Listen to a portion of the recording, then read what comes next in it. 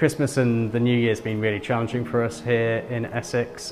We've seen a huge amount of demand from COVID patients, but we're obviously working really hard to keep our critical care services and our respiratory services safe, and also making sure that we can care for patients who don't have COVID in our hospitals and care for them in a safe environment. Well, normally I'd be out on the road in an ambulance, so I'm in a hospital working to deliver the vaccines to as many people as we can get through the door. I've just been working 12-hour shifts, coming in and hopefully trying to get this country back on its feet. There's nothing to be worried about. It's tried, tested technology. It's our duty as healthcare workers to make sure that we protect ourselves and we protect our patients and we protect our families.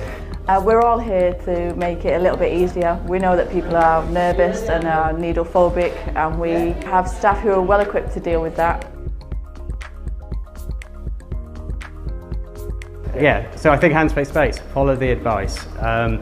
This is an incredibly dangerous virus and it can affect all of us and is affecting all of us, and help us protect the NHS and help keep our hospitals safe, and so we can care for you when you and your loved ones need us. Please obey the rules, distance yourselves, wash your hands, keep space and come in for vaccines.